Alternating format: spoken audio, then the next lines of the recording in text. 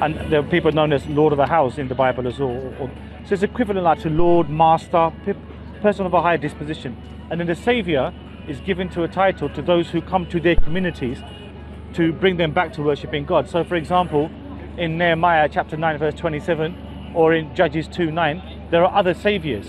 So Lord and Saviour, according to what Christ would have been one sent by God, who is your Lord, meaning your master, to whom you have to follow, and Saviour, he's saving your community. That's all it means. It literally, it doesn't mean any divine title, because if you look at the Shema from Deuteronomy 6:4. And Messiah then. Pardon? He's the Christ. Pardon? He's the Christ, the Messiah. Yeah, we accept that as well, meaning the Masi, the anointed one, the one who came to bring the Jews back to worshipping God and God alone, the one foretold as the Messiah. But he's not God, because the anointee is not the anointed. So he was anointed, so hence he can't be God. So just to reiterate that point, you quoted earlier on as well from John 14:6 when you said, I am the way, the truth and the life. No man come through the Father but except through me. So again, this is a common misuse understanding by our Christian friends. All you've got to read is the context from John chapter 14 verse 1, where he says, in my Father's house there are many mansions. And then what he's saying to you, that there are many ways to get to God through particular ways. And in this occasion, he is the way, meaning Christ is the way to follow, for he's the life. Follow my life, I speak the truth. I understand it. You understand? So it doesn't carry any divinity. Denouncing all other ways. It's actually saying that if you want to get right with God, if you want to, when you die, if you want to be of the Lord, you have to follow me. You have to listen to what I say. You have to, and then coming back to. And that makes sense. That makes sense for me as a Muslim as well. Do you know why? Think about what I'm trying to say to you. In the time he's living in, he's been sent specifically for the Jews, who had essentially become people who had transgressed. So he's got to bring them back to worshipping God and God alone. Now they were expecting like a king, Davidic Messiah, who would free them from the bondage of the Jews. Yeah, they didn't expect the Jews is that they didn't expect. They didn't expect that. Yeah, they expected. So what happened when they left somewhat bewildered and disappointed that he wouldn't start an armed rebellion against them. So because that didn't happen, they were somewhat against him, just for that very initial reason, and for the other reason that he was exposing the hypocrisy of the Pharisees and the Sadducees outside the religious temples. But what I want you to singularly focus on is the nuances of the words that were used. So when you use Lord and Saviour, in the back of your mind, you're thinking to yourself, he must be God because he's Lord, and he's a Saviour, and only God saves. Hence, but that's not how you should think. Rather, in the language of the time, as I've already explained, a Lord is one of a highly elevated individual, okay? And if you notice carefully here, check this out. When Paul breaks up the Shema from Deuteronomy 6:4, where for unto us there is one God, the Father, in 1 Corinthians 8:6, and for unto us is one Lord, Jesus Christ. So even he distinguishes as to who God is, who is the Father, and who the Lord is, who is Jesus Christ, the one who is exalted to God, meaning because God loves him so much, God is the one who gives him the title of Lord. It says in Romans that God gives him the title of Lord, and God there's a scripture that comes to mind. It's in Isaiah. Yeah. And it talks. It's like the Lord is looking down and is fed up of what he's seeing, us sinning and so on, and is asking who will go for us. And because no one is worthy to do so, in a sense, he has to come himself. Who has to come? Well, the Lord has to come. But remember, our body is just a shell, okay? Our spirits is what lives on. So if God was able to, his spirit to dwell in a man and to walk the earth and to show man the way, then, in order for that to be accepted. But that's, that's just a literal meaning that God's actions speak through Jesus. It's not that physically God dwells within Jesus, because I think it's mentioned to Ephesians that the Spirit of God dwells in the Christians as well. Yeah. Now that doesn't mean literally God is inside the Christians and hence they are God as well. Are you following me? It's just like a guidance. It's not God is going to come upon to you. God's is going to. Yeah, exactly. Spirit in the sense of his guidance or his help, or that's it. That's fine. We've got no issue with that. But see, you've got to be aware that you're not being flummoxed by terminology, which you then later seek to construe meaning that Jesus must be God in some capacity because all of these titles that you're giving him. But why does Jesus still receive worship? Like, he doesn't stop. If you were to worship him now, he wouldn't stop from doing that. I mean, You know, compared to other prophets and someone that will say, no, I'm not. Look, he still accepts it. So meaning, I don't see where he accepts it anywhere. Because, you know, like in 1 Chronicles chapter 29 verses 20 to 23, it makes mention that David and the congregation are also given worship. to the Lord, to God. Yeah, no, to David. Oh, to They David give as well. worship to God and to the I can show it to you if you like me to see it. So they're giving worship to David as well. So now we got to get familiar As a king. as the king, yes. So what we got to understand, but they're still worshiping him. Now what you got to But remember when okay, Holy Spirit, please bring it back to me. But you know when they are going into Jerusalem, this is before Jesus was going to die, and everyone is celebrating. They've got palm branches and waving Messiah and so on, and then the Sadducees and the Pharisees are very angry, and who is this, blah blah blah. And Jesus basically said, you know what, the stones will cry out and worship me as well. So you know, you can try and stop all you like, but the stones will cry out as well. to worship him. I don't see that anywhere in the Bible. I'm not really. Try and look for it. Yeah, please have a look for it. Yeah. So when we look at the word worship, there's two words. There's two Greek. One is called latrio, which is cultic worship, which is only offered to God the Father, meaning ritualistic worship, and the other word is called proskuneo. Proskuneo means paying homage.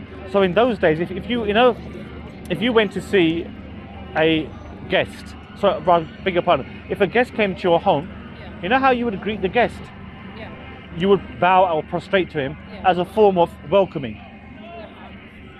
Sorry, find your verse as well. So the term proskuneo means paying homage or reverence or obeisance to someone of a high volition, but it doesn't mean necessarily worship in the cultic sense. That's a word called latrio. Latrio is only to God alone. You understand? Like doing certain acts of ritualistic worship. No, you may have to explain that to me a bit. Yes, I'll explain to you slowly. So there are two words for worship in the Bible. One is called latrio, which means cultic worship, which is ritualistic worship, which is only offered to God the Father. Then there's the other worship, which is referred to as paying homage or respect or obeisance to someone. So just like I'll give you an example in 1 Chronicles 29:20, where the congregation, they worship David as well, and Solomon as well. So what we say, that's a form of showing obeisance. So the word there could very well be used as marking as homage. You understand? Some Bibles have it referenced as homage or paying due reverence. So that then encapsulates itself into the form worship.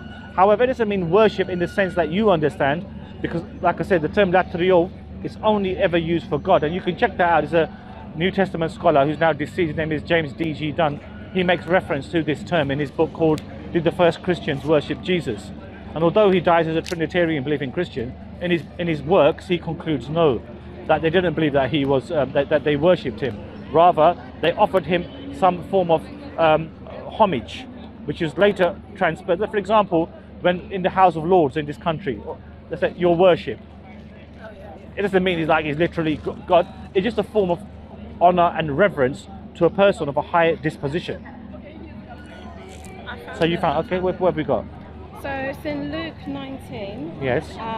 From 35 I read, it says, they brought it to Jesus through their cloaks. So they brought So can I read along with you? Yeah. Yeah, so I can see. So, yeah. They brought it to Jesus through their cloaks on the clots, which is like a donkey, and put Jesus on it. As he went along, people spread their cloaks on the road. When he came near to the place where the road goes down to the Mount of Olives, the whole crowd of disciples began joyfully to praise God in a loud voice for all the miracles they had seen. They said, "Blessed is the King who comes in the name of the Lord. Peace in heaven and glory in the highest." Some of the Pharisees in the crowd said to Jesus, "Teacher, rebuke your disciples." I tell you, and he said, "I tell you," he replied, "if they keep quiet, the stones will cry out." As he approached Jerusalem and saw the city, he wept over it and said, well, I'll just continue this bit. Yeah. Even you had only known on this day what would bring you peace, but now it is hidden from your eyes. The days will come upon you when your enemies will build an embankment against you and encircle you and hem you on every side. They will dash you to the ground, you and your children within your walls, and will not leave one stone on another, because you did not recognize the time of God's coming to you. God's coming to you. Yeah, but that's not. Yeah, but that. So if we read right from the beginning, if we just check, can you go to the beginning of where you started to read from? Okay. Yeah. See, look what happens here. Yeah. And when he came near the place where the road goes down the Mount of Olives, the whole crowd of disciples began joyfully to praise God. So they weren't praising him; they were praising God for the miracles they had seen. So it's similar in Matthew chapter 9 verse 3 and 4 when Jesus forgives the sins of the paralytic man, and the Jews say, oh, Jesus must think he is God, but he says to, why do you think such evil things? But why would he use this then about because you did not recognize the time of God's coming to you? So he must be saying that, but God must be, but he's not referring to himself. Yeah, but yeah, he must be using him as a vessel. Yes, yeah. But he's not the destination. So if we read that verse right at the bottom, let's just read it in context. They will clash with you to the ground, you and the children within your walls.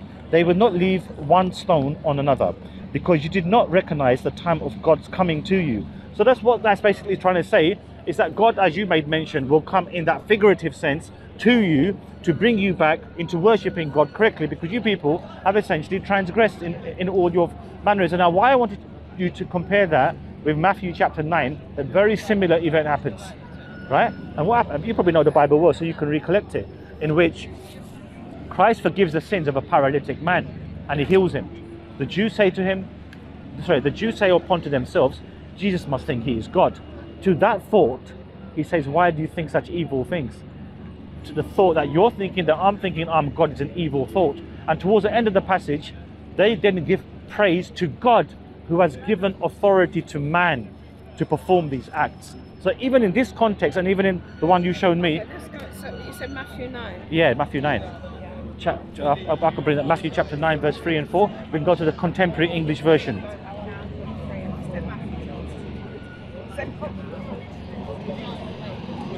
Okay, yeah. Check this out. This is. But he says, "Take heart, son, your sins are forgiven." To Yeah. which the Pharisees had a problem with that, because they said, you know, how can a human being forgive? Yeah. And then he, That's an authority being given to him. You see. Yeah. Yeah. So, why do you entertain evil thoughts in your heart? Which is easier to say, your sins are forgiven, or to say, get up and walk? But I want you to know that the Son of Man has authority on earth to forgive sins. Yeah. So he's been given the authority. It's not something of his own volition. So here I'm reading from the CEV. This is really interesting. This will make you think deeply. See where I'm coming from and see if it makes sense. I believe it makes logical sense. So here we have it. Jesus got into a boat and crossed back over to the town where he lived. Some people soon brought to him a man lying on a mat because he could not walk. When Jesus saw how much faith they had, he said to the man, "My friend, don't worry, your sins are forgiven." Not that he forgives sins of his own volition, but rather something is an authority that's been given to him. So it's not like he's saying, "I, Jesus, forgive your sins." Rather, your sins have been forgiven. Now, of more interest to you, God enables he has given him the authority. But then that's through his spirit. Yeah, Wouldn't but that be through the Lord's Spirit? no, it's simply a directive that God has given him a authority to forgive sins. It doesn't need a spirit. It's a simple directive that you've been given the go ahead to, why weren't we given that go ahead? Why? Because he's a select chosen individual. That's why. Yeah, but this chosen individual would be the marking of the Spirit upon him, the Spirit of God. That doesn't have to necessitate it. He simply does the act of God as bestowed to him, or like he says, wherever I hear, so I judge. So it's what has been given to him in form of revelation as a God's directive to him. Now, the crux of the matter, which is what I want you to really deeply reflect here, seriously reflect on this. So it says, so when he does this act of saying your sins are forgiven, then look at it. Some teachers of the law of Moses said to themselves, Jesus must think he is God. Look at the response to this. Listen carefully to the response. But Jesus knew what was in their minds, and he said, why are you thinking such evil things? Meaning, you thinking that I'm claiming to be God because I've forgiven sins is an evil act. It's an evil thought rather. So that means, look at that. That for you to think that I'm God because I've forgiven sins, that's an evil thought. Now to continue further, listen to this. Let's just go to the bottom here. In verse 9. So you know when the crowd saw him doing all these acts, look what happens.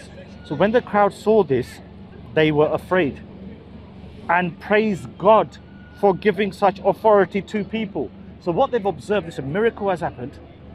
He's forgiven the sins. They've become. Verse is that? Sorry. Yeah, that's in verse 8. Verse 8 of Chapter 9. Chapter Matthew chapter 9. So what we see here, so when the crowd saw this and they were afraid and they praised God, so they're giving praise to God that you've given the authority to such a man or such a person to forgive the sins and to do that act. So even at that point where Christ has done this act, yet they're very quick to thank God for it because he's given the authority to man to do as such. See that? This is exactly what I'm trying to say to you. Does that make sense? It makes sense. I'm just trying to. Yeah. Yeah. So basically speaking, we've got about 3 events have happened in this single little chapter, in chapter 9, verses. So what is that saying that they said they didn't believe it was God, or that he says when he was saying they were thinking evil thoughts? Yeah, here. Verse 3. Some teachers of the law of Moses said to themselves, Jesus must think he is God, because obviously blaspheming would mean claiming to be God, because But only then God why, can forgive sins. Why wouldn't Jesus? So when he said to them, Why do you think such evil thoughts? Yeah, because they're saying you're blaspheming. Because you're claiming, because on the over here it said because you're claiming to be God, because you must think you're God, because only God can forgive sins. And so to that response to them then saying that he must. I sometimes cross version I have to read, because. And I know that this is sometimes the Muslims do pick holes in this. It's not a hole. You know what? It's a you know what it is? It's not a hole. It's blatantly speaking to you. It's telling you Christ. But listen.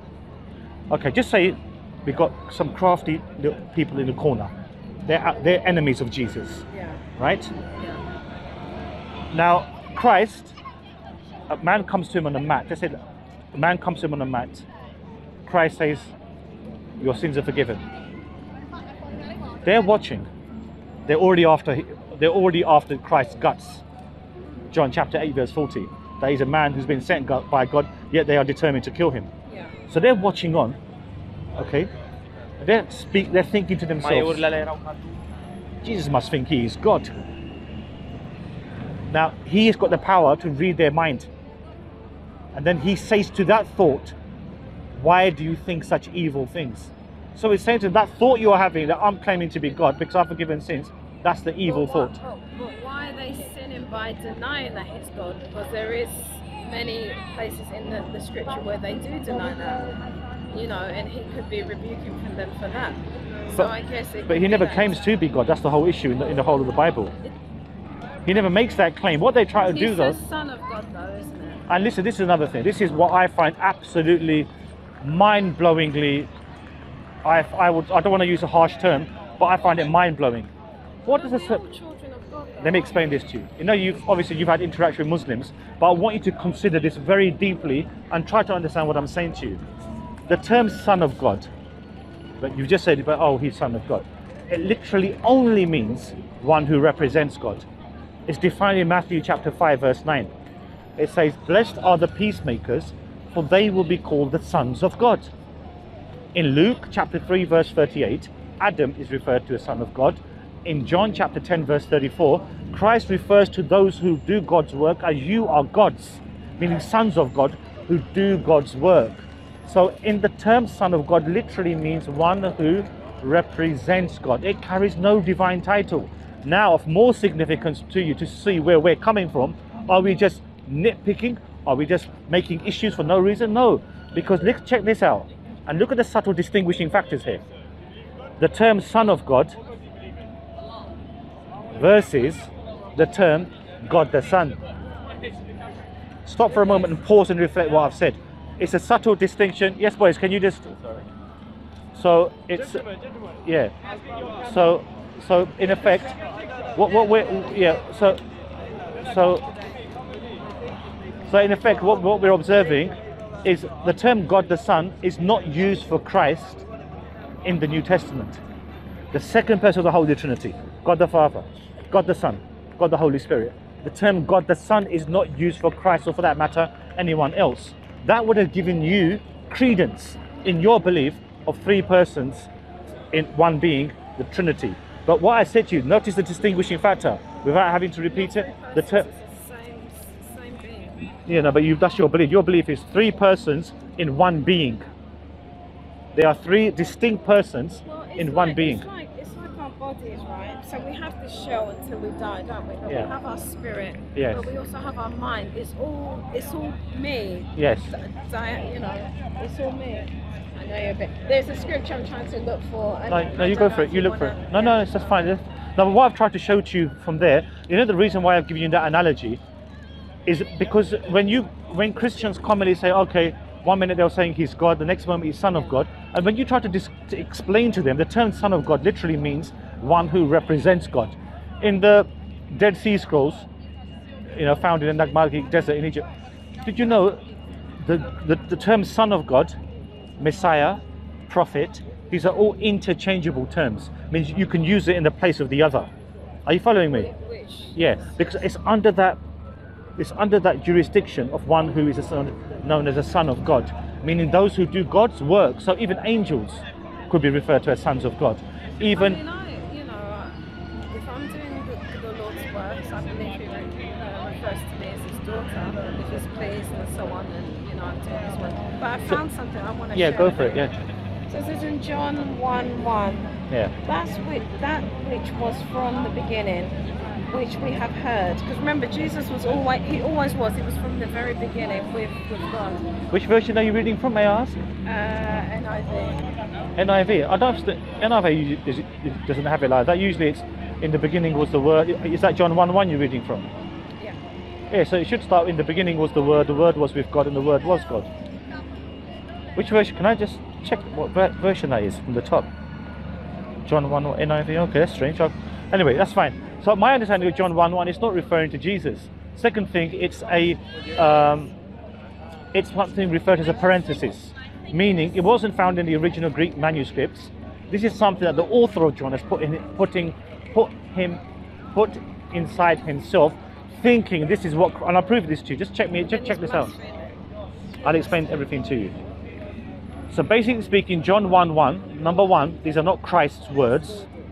They are the words of one of the authors of John's Gospel, who has been influenced by a chap called Philo of Alexandria. Philo of Alexandria was a guy who lived about 70 years before Jesus, who was a Hellenistic Jew. Hellenistic Jew is referred to as an individual, or individuals rather, who lived in the Greek diaspora. They didn't live in Palestine. They were Hellenistic Jews who lived within the Greco-Roman world, and they watered down traditional Judaism. So what they believed was, like in Exodus 7:1, Moses is referred to as God to Pharaoh. So the Philo of Alexandria, who influenced John 1:1's authorship, he himself had the idea that Christ can be also the second God, like similar to what Moses was referred to in Exodus. Heard that before. I know that's a bit of a tangent. Yeah. No. Okay. Secondly, as I said, these are not Christ's words. Thirdly, they are referred to as a parenthesis. Parenthesis is an addition into the text, which is just the thought of that individual. Fourthly, I'm going to raise so many more points. Fourthly, it says in the beginning was the Word, right? And as far as you're concerned, that's the book of John, not John 1:1. So let me just finish reading here. yeah. So is that John 1:1? You've gone on. Yeah, No. but there's another one where it's John, Yeah, John, the that's Gospel the of letter. John. Yes. So now you've got up the letter there, have you?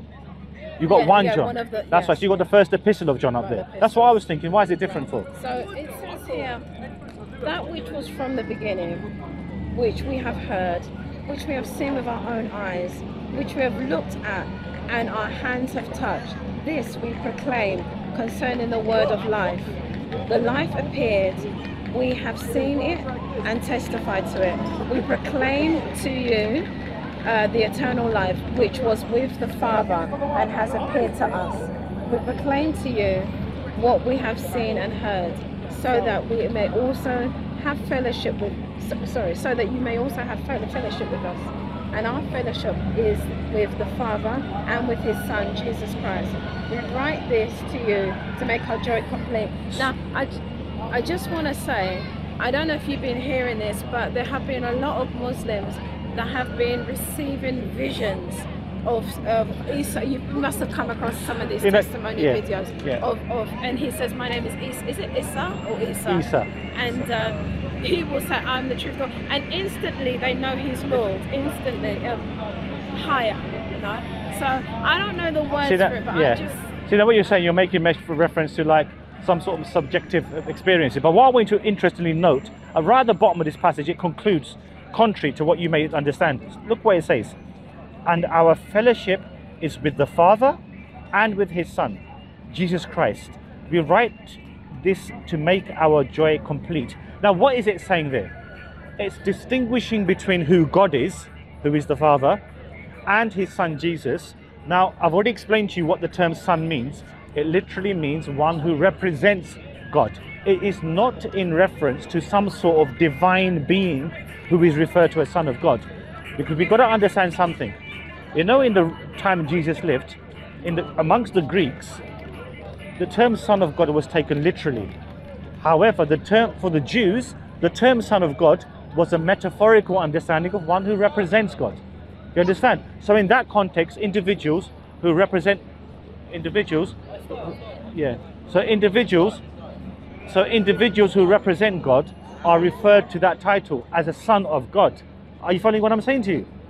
So it's a title, ubiquitous, meaning widespread, for those who represent God. They are given this title, Son of God. So even that verse there, you've noticed that God is referred to as the Father, and his Son Jesus, which you would then automatically reading saying, oh, that's like his, like a biological son. But no, it's trying to show to him as his chosen elect representative, based upon the definitive explanations that I've given to you. Right. Yeah. So then what's... Sorry to say, then what's the... Not what's the point, but what I'm trying to say is that if you probably should go and... No, I don't need to. No, I'm keen to listen to you. No, I'm enjoying this conversation. So. Yes, I understand that he's talking about, his Son and... So what's the issue then of us, that we are children of God as well, and that when we do accept God, that he does place his Spirit in us for us to live right and proper on earth? What? I don't understand your question. What's the specific question? It seems that well, the Muslims I've come across seem to have an issue with we are children of God, we are sons of God, that kind of thing. But from what you just explained, God has made sons and daughters. When you receive him, he's made sons and daughters. So what? He sent his representative. He sent his son. So what we say in regards to that, there's a Greek word there called huios. Huios means servant of God, stroke son of God. How it worked was like this: if you had a house in which you were the master of the house, and you had a servant who was a child. Obviously, the child is not your biological son, but you refer to him endearingly as son, even though he's not your son. His official position is one of servant. So servant, son, was later equivocated into the text and hence made as such. Are you following what I'm saying to you? So actually it means servant, one who represents God, or is one who is a representative of his master, hence he's given that title. It's based upon the Greek word called huios. H-U-I-O-U-S. So you don't deny that Jesus is God's son, because it does say in this word that those that don't believe are, Yeah, but again, we're just making sure that you get the definition correct. The term literally means one who represents God, and it was given in the context originally that the Greek word was huios, which meant servant stroke son. And why is it mentioned as son? Because as I've explained to you very nicely, that when a child comes to work in the house of his master, because in those days children were working from a very young age. So when the child would come to, so the master of the house would endearingly refer to the child as son, even though his official title was servant. Are you following what I'm saying to you? So in effect, what it shows to you is that when this reference is made, it's in reference to ones who are representatives of God. It's not a literal partaking of the understanding. Have you understood what I'm saying to you? We No, we shouldn't disagree. This is the issue here. I want you to be very clear. You know, there's a But saying. I want you to be very Yeah, clear. there's a saying from, you know, you must have heard of the musician Bob Marley. He once said, you can fool some of the people some of the time, but you can't fool all of the people all of the time. So what he was trying to, why have I made that comment, is it's very important for you as well to understand. I've explained to you, and I've given you examples that others are referred to as sons of God as well, just so that you're certain as to what I've said. It's those who represent God. So when it says in that conclusion to that passage that they may know God as God the Father and his son Jesus, it's said in the context of Jesus is his representative. So the term son in that sense is one who represents, and I've defined that to you in Matthew chapter 5 verse 9. In that case, you would, if you were to be consistent and you were to say son of God means no, it's literal, well in that case then you would have to say Adam is a literal son of God, Jacob is a literal son of God. All these individuals are the literal sons of God. So what we're basically, but see, it's a tragedy. I feel it's a crying tragedy that people can't even define these terms. Not that I'm saying you can't, I'm saying people can't define that terms. Mainly that gentleman who's walked by it. He's regularly over there on the pulpit, same thing, we try to reason with them. I've explained to you, I think, very nicely. See, you've read that passage in order to give me some food to think in terms of, wow, Jesus is referred to as the Son of God. But we've already explained now what that means. So God, but even then in that passage, right at the end, it says God is the Father and Jesus is his Son, meaning distinguishes him as one who represents him. Hope that makes sense. No, it does, And let me just also as well just read this.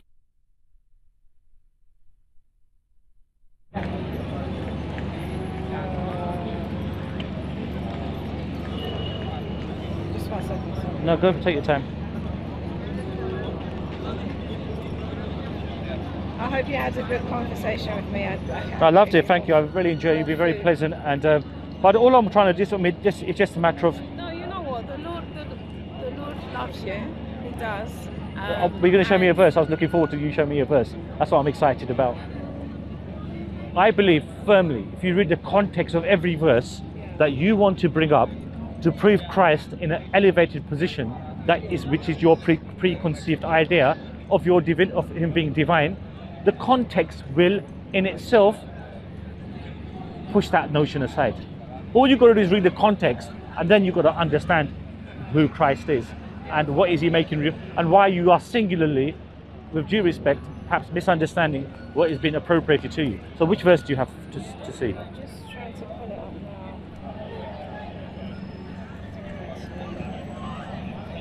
now. Okay. So this is I'll read from 18, but really it's 20 that I'm trying to get to. Okay, but which verse, which chapter, which verse? This is 1 John. Yep. So the epistle. The epistle of John, yeah. yep. 2:18. Okay. It says, dear children, this is the last hour, and as you have heard that the Antichrist is coming, even now many Antichrists have come. This is how we know that it's the last hour. They went out from us, but they did not belong to us. For if they belonged to us, they would have remained with us. But their going showed that none of them belong to us. But you have the anointing from the Holy One, and all of you know the truth. I do not write to you because you do not know the truth, but because you do know it, and because no lie comes from the truth. Who is the liar? It is whoever denies that Jesus is the Christ. Yeah. Such a person is an antichrist, denying the Father and the Son. Yes. No one who denies the Son has the Father. Whoever acknowledges the Son has the Father also. Okay, so that's in 1 John chapter 4, verses 9 and onwards. So check this out. This is a lovely verse. Yeah, this is really good. You know, let me tell you something. This is a commonly, I'm not saying yourself, commonly I will hear Christian missionaries saying that Islam is the Antichrist, right? Because it denies. But if you check something out, you've just read there, 1 John chapter 4. Another one you can read, 1 John chapter 2, verse 22. In both instances, in this instance here, it says, the one who denies that Jesus is the Christ is of the Antichrist. However, Islam affirms that he is the Christ. Number one. Islam affirms, meaning absolutely confirms that he is the Messiah, the Christ, the Christos. Okay. So Islam affirms. So that would repel that notion.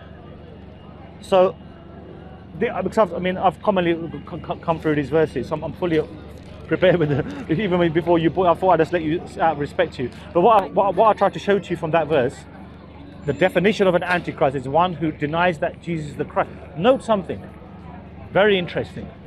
It doesn't say the antichrist is the one who denies that Jesus is God. Rather, the antichrist is the one who denies that Jesus is the Christ. But Islam affirms, meaning the Messiah, the anointed one. He came to save his selected people because they had transgressed. So there you have it. That is a very nice verse. Selected people. Yes, chosen people to whom he came. Because Christ says in the Gospels. So do you think when he comes back, you will be going with him? Like, you think you'll be saved? So our belief. Because the thing is that if you believe this, if you even believe like in the virgin birth as well, why is it that, I don't know, it seems like in the Muslim faith that Muhammad is upper than Jesus. Let me explain this to you. This is a common misnotion. Let me explain to you graphically and vividly. Now, all the prophets came with a central task, essentially, from within their communities, either to redeem them, to bring them back to worshipping God, and to abstain from the transgressions that they were perpetrating. Okay? So you look at, for example, Moses. He came to redeem the Jews, to get them out of the bondage of Pharaoh. You look at Christ, who was sent for the lost sheep of the house of Israel exclusively. Only to them. He didn't come for the Gentiles. Then, and because they had transgressed, there were all types of ill activities taken out outside the religious institutions, like the Temple of Solomon and so forth. Gambling, prostitution, all types of skullduggery. And then the Prophet Muhammad, upon whom be peace, who came to a pagan Arab community who were idol worshippers, buried their daughters alive. If a girl was born, they'd bury the girl in the sand. Such was the disgrace of having a daughter. So he came in amongst those community to bring them back to worshipping one God and one God alone. And he sacrificed everything for this purpose. Now, did he acknowledge Jesus? Yes, of course. I'm going to answer you, and I'm going to answer in such a way that you will be very, very satisfied. So, in terms of your question, so what we say is all the prophets were equal in their disposition. They were all honored and loved and given a high category by God. The Prophet Muhammad, upon whom be peace, however, was a universal messenger for all of mankind. The Quran states, "Illa rahmatan lil alameen."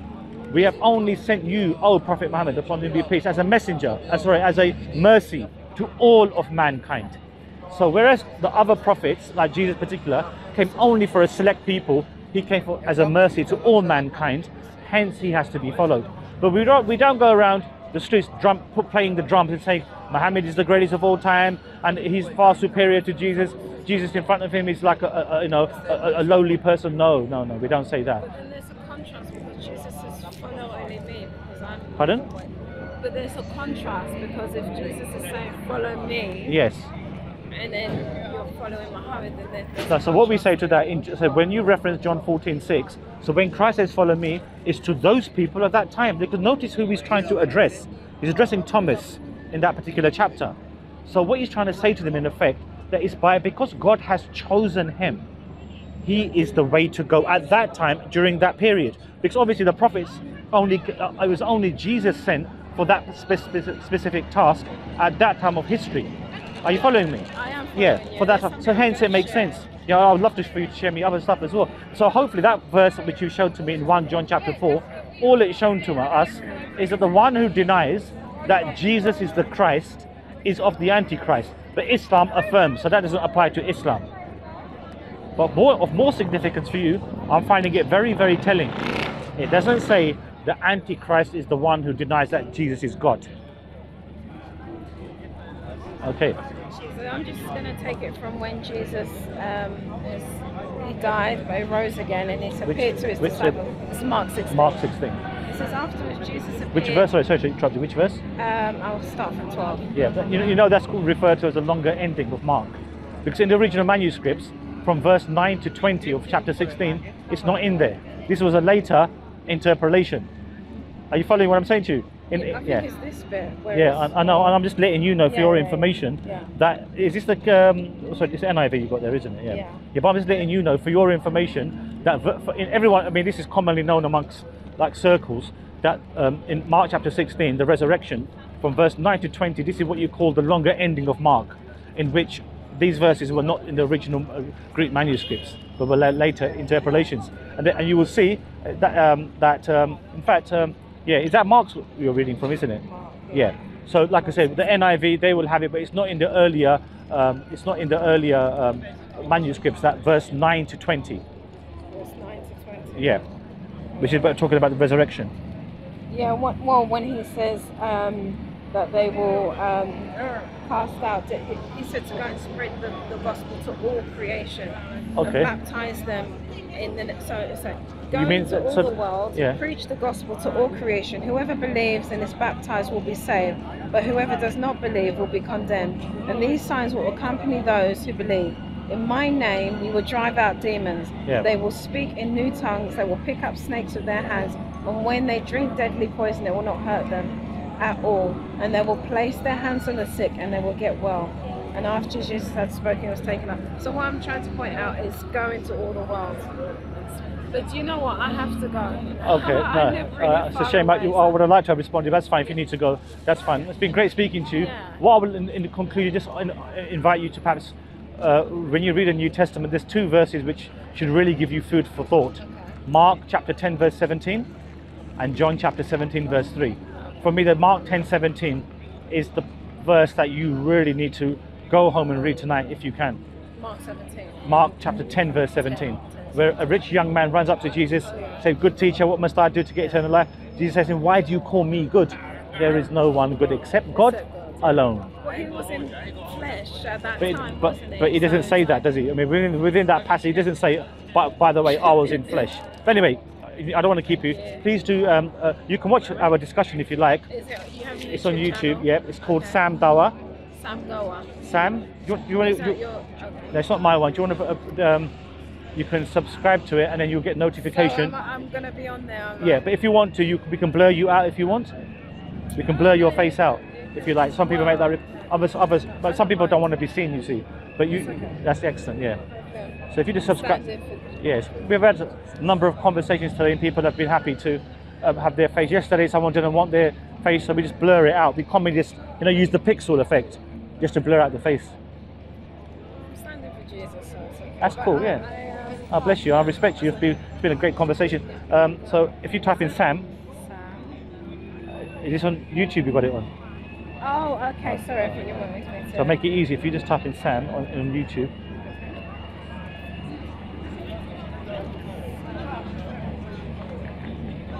Sam, and then DAWAH.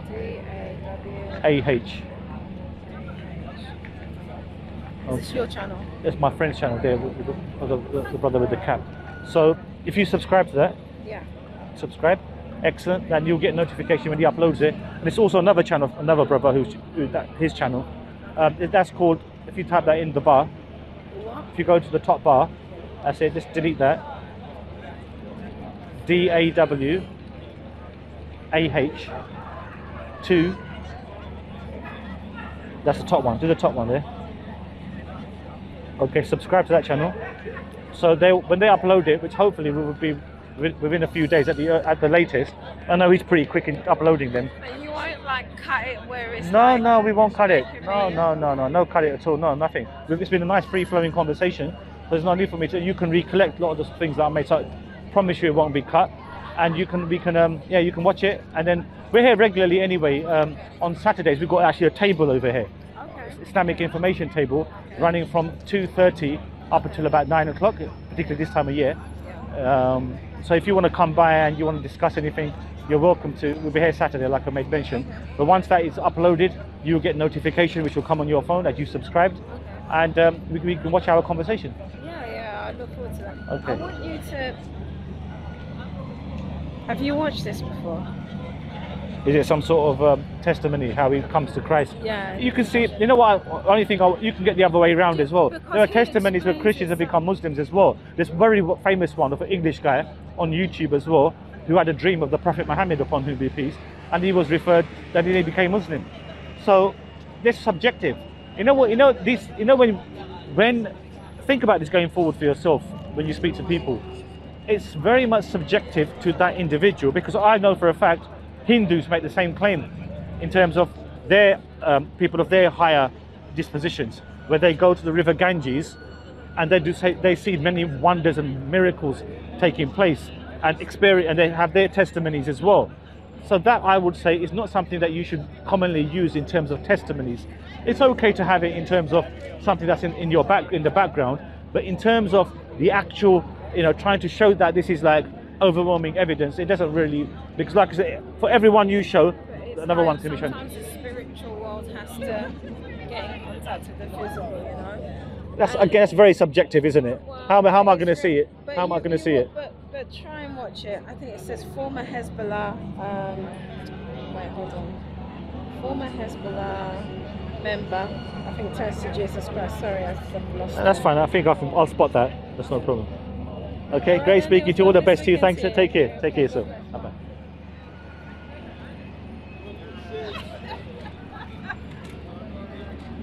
So, inshallah, we had a nice conversation with this missionary lady, very nice, pleasant lady, and as we can see, we discussed a number of options. What we have observed from this particular discussion is that whichever verses are brought up as evidence of an elevated Christ in terms of his persona as Christians understand him to be God, we can see when you apply the context of whatever passage that they seek to bring up, we can satisfactorily conclude it's to the contrary to what they understand. So inadvertently, whatever our Christian friends bring up as evidence of his divinity, whatever claim they want to make about him, when they read the context, as you probably saw me observe, making relentless themes to read the context and apply that and noticing the distinguishing factors. So when you're able to do that and evaluate that, hence you're able to understand that everything that they conclude is to the contrary. So these are some of the methods that they employ. It's very useful for them in particular as well to read the context of whatever point they're trying to make and see where we're coming from in this regard. Okay, inshallah, Allah guide us.